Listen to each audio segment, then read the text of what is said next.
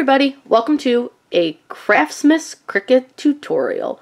Today I'm going to show you guys how to make this really cute Santa's Magic Key ornament.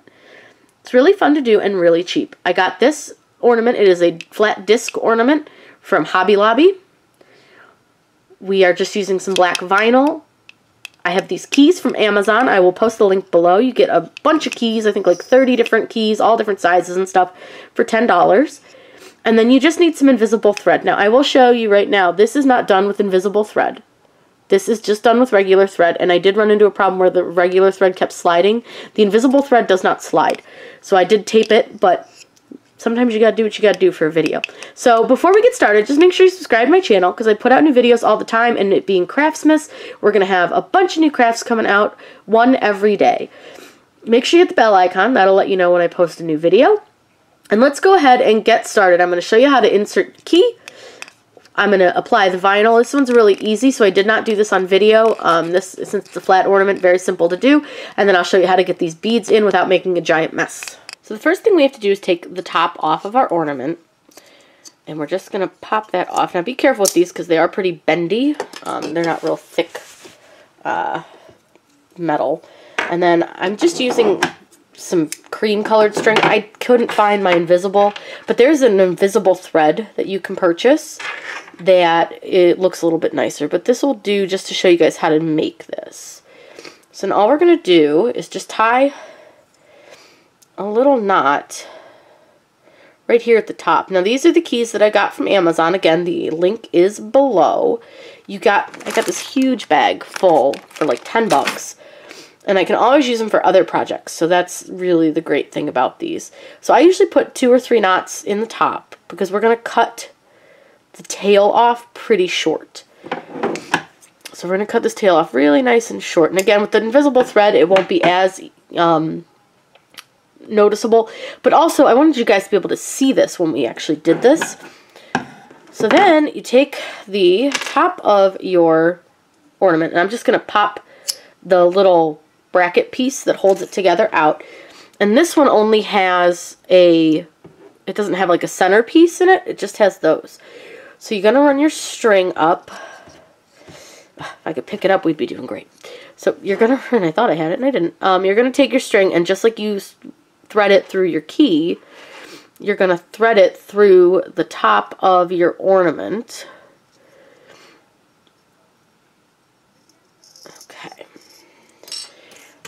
And then what I do is I take this piece, so your little roundy piece, and I will tie the knot to the round piece. But I won't do that right now because I need to put it in the ornament in order to do that, so I know how tall to make it.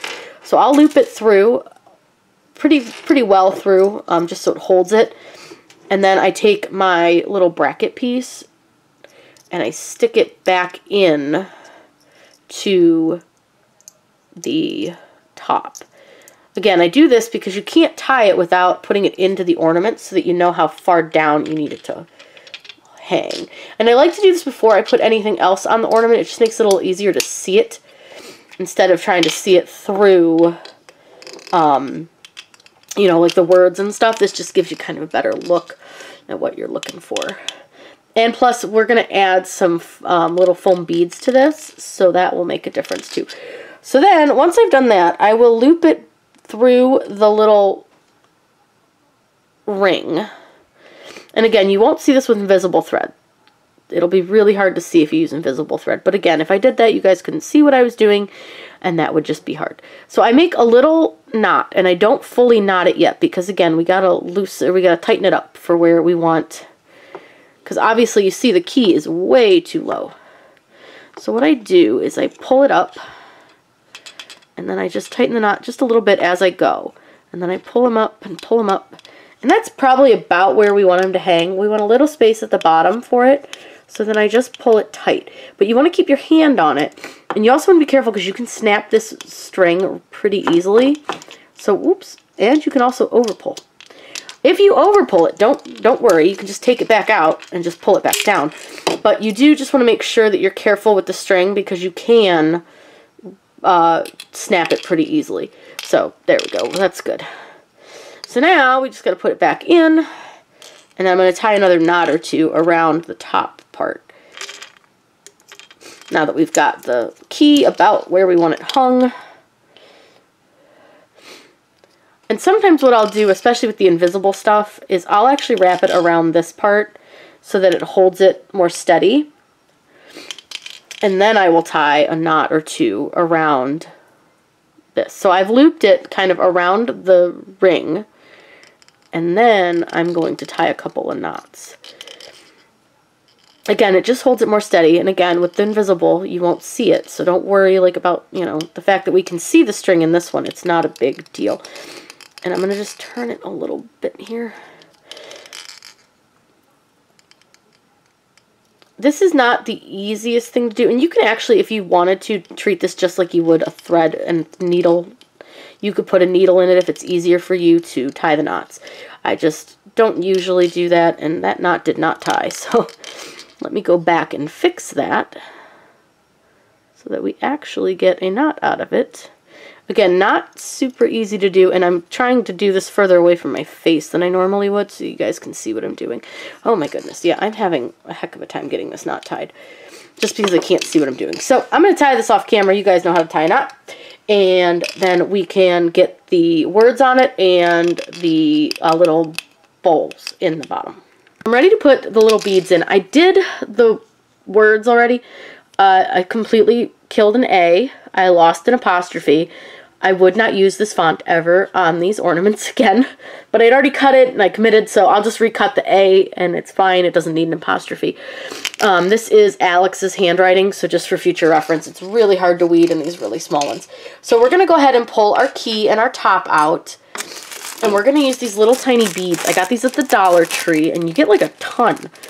This won't take very many, so I'm just going to open just the corner and hopefully not get beads all over my house. I have enough glitter everywhere from every other craft I've done. I'm just going to try to rip this corner, at least relatively neatly. And then all I'm going to do is I'm going to use, hopefully this will hold it. Nope. All right. Perhaps the tape dispenser will work. Sometimes, guys, you just got to be a little creative. There we go. Tape dispenser works. So just find something to hold it up because it's going to work a little bit easier if you have like a way to hold it. And I'm just going to rip off some of this cardboard so I can actually see what I'm doing. I do plan to put this into a Ziploc bag when I am done, and I need to find some scissors to cut the edge of this. We're just going to put these beads in, just a few, just to fill kind of the bottom up because I just want it to look just a little more finished rather than just a key floating there, but you don't want to put a ton in, so just kind of watch while you pour that you're not putting like a boatload in. See how that looks. And see, and I got beads everywhere. I think it needs a little bit more, not a ton. But again, keep in mind, you can always raise up the key if you need to, so you can always keep that in mind too. Knock that out so I can shake these around a little bit.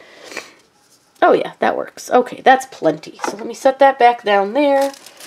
Let me tuck these somewhere they're not going to tip over. Because, oh, do not want that mess. And then we're going to just take and put our key back in. And again, I would not recommend using the font that I used. Please, God, don't. It was awful. Now, you can see I do need to raise up the key. No big deal. We can still do that. We just need to pull the string back out because the string ends up falling like as you're taking this out. It's kind of a pain, but you just kind of pull your string back up. Sometimes you can just take it off of this and it will help.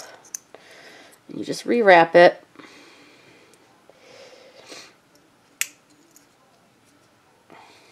And then you just squeeze this back together. Tuck it back in. Push this back down in here. Of course, my key keeps wanting to fall. Okay. Now, when I did this with the invisible string, it worked fine. I think it's just the thread. It keeps sliding. This is not the best thread. It's not my favorite. So all else fails, I'll put a piece of tape on it because it's making me mad. But When you use the invisible string, it will hold better, and it will keep your key in place. This is really super slippery for some reason, so every time I go to put it back in, it just wants to come back out. So I'm just, for viewing purposes, I'm just going to tape it down so you guys can see it. But yeah, when I do this with the invisible thread, it holds a lot better, and the key doesn't end up like stuck in the lid, and it actually holds it where it's supposed to be. So if you're going to do this with invisible thread, not with actual thread, because it's just not holding very well. And like I said, I'm just doing this so it'll hold so you guys can see what this looks like when we're done. And again, I don't think it held because it's going to be too far down. Y'all, sometimes these projects just, they're very frustrating. Especially when I'm not using the correct product, because I really wanted you guys to be able to see the thread and not try to have to, like, not understand how this thread goes on.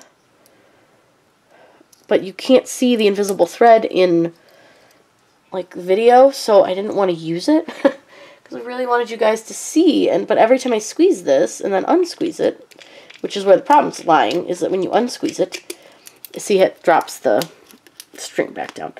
But you get the general idea, guys. We'll fix this at some point. But until I do, this is generally what it will look like, and all else fails, we can always just do this, and we can cut it off. If it just makes me mad, we're just going to cut him off, and we'll put it back on another day. I'm telling you guys, sometimes these ones just frustrate you. But general idea, and you could actually, if you really couldn't get it to sit right, you can always use a little bit of glue and just glue it. And maybe that's how we'll do it. Maybe we'll just use a little bit of tape so he'll stay in the right place so you guys can see it.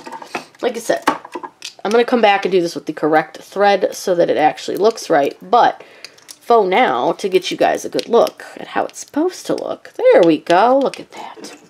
See? And then the top. There we go. Now we're holding. So yeah, you just sometimes have to play with it, but honestly, the invisible thread works a lot better than regular thread.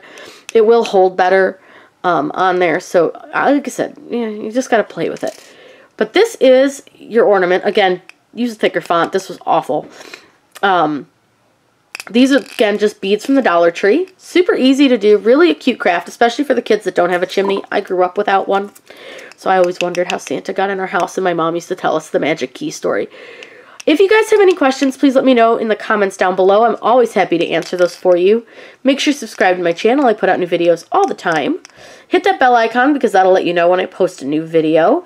If you're looking for any tutorials, please let me know that in the comments below as well. I hope you guys enjoyed today's Craftsmas video. And there will be more to come. Have a great day and happy crafting.